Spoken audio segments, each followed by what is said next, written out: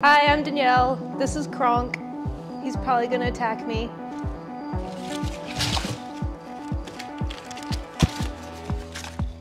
But yeah, I have like 100 more lizards.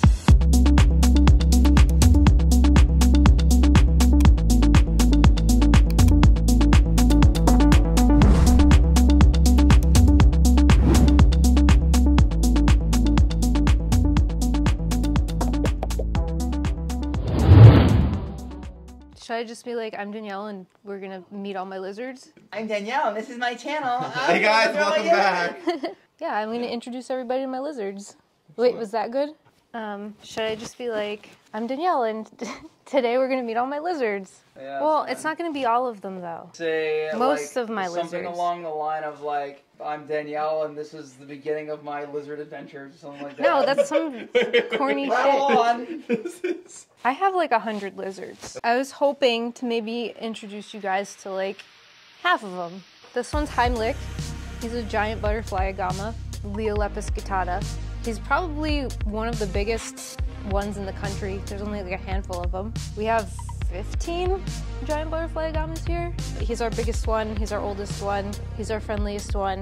He's basically like a bearded dragon. Comes everywhere with me. You can bring him in the car. This is Bunny. This is my melanistic Asian water monitor. And he's not happy that I took him out and he covered me in dirt.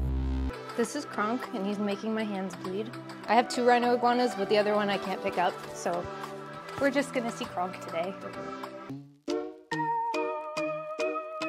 This is our rescue blue-tongued skink.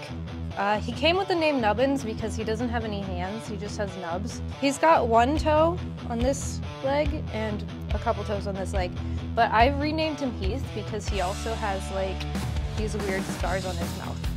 This is Barbie, she's my painted agama. This is Tiragosa, my Varanus macraei, or my blue tree monitor. Probably the rarest lizard that I have. This is my Zenagama taylori, my male. His name's Hamtaro because he looks like a hamster. Or the shield tail agama, that's what they call him. He's full grown. This is Sprite. My mom named this one. He's my eastern collared lizard because he's got like the bubbles, so he looks like Sprite. This is Deathwing, and this is Cyntharia. They're my red monster bearded dragons. Well, she's half red monster, which is a line of dark red bearded dragons. This is Calicos. He's my visual Wiro, a 0 and a Whitblitz at the same time. But yeah, he's got like this cool marbling. Usually that grows out when they get bigger, but he's kept it so far. This is Ragnaros, and this is Sulfuris. They're half-sisters from New Line dragons. Their eyes, see how Ragnaros has normal eyes and Sulfuris has black eyes? Oh my god. That means that she's got translucent scales. This is a full-grown adult toad-headed agama. He's one of them. You can tell he's the male. Probably the littlest one that we have. He's a Prinocephalus afaraki. So it's a different subspecies of toad-headed agama than the other one that I just showed. That's a full-grown lizard. This one's name is just Guy. Leolepis rubertaniata, or a common butterfly agama. I have 4 different types of butterfly agama. This one's probably like the most common one you'll find here. The males have like these monarch butterfly colors, and the females just have like a red. Leolepis belliana. What the You didn't tell me you got that! I'm not supposed to have him. This is a Leolepis belliana male. He's a different type of butterfly agama. See how he has like those yellow spots? This is the second biggest type. The other biggest type is the guttata that I already had. This is Caraxes, my Australian water dragon, my male. I have a female upstairs, but she's like that big and runs away. More bearded dragons. I have like 30 bearded dragons. This is Alexstrasza. This is Sunkissed. She's a dunner from Kids and Dragons. This is Onyxia and Nefarian. They're the same morph, which is a KC paradigm, which is a genetic stripe, incomplete trans. So you can see they have spots of regular scales. He's got spots.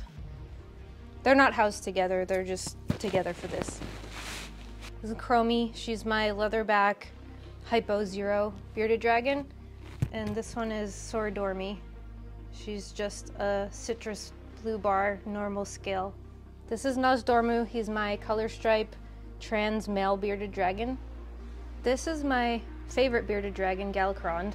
He's a Barbata hybrid, so he's got like all this extra beard, and he's like really skinny and like strange looking for a bearded dragon. He's the dad to all of the hatchlings that I have upstairs. This is Misfit, my green keelbelly lizard. We don't really have a name for her yet, but we've been calling her Baby because she's like the baby. She's a Varanus racingeri, which is a yellow tree monitor. She's a race car driver? She's a race car driver. This is Chungus, my tokay gecko. Generally the only lizard in my whole collection that I'm afraid of. That is an extremely powerful bite, and I'm glad it's on my sleeve and not my finger. This is Larry. He's a Pagona minor, or a dwarf bearded dragon, or a western bearded dragon. And this is my Rankin's dragon. This is Robin, but this is the only one that's not brewmating right now. So yeah, these are the two smallest bearded dragons. This is Ego. He's my crested gecko.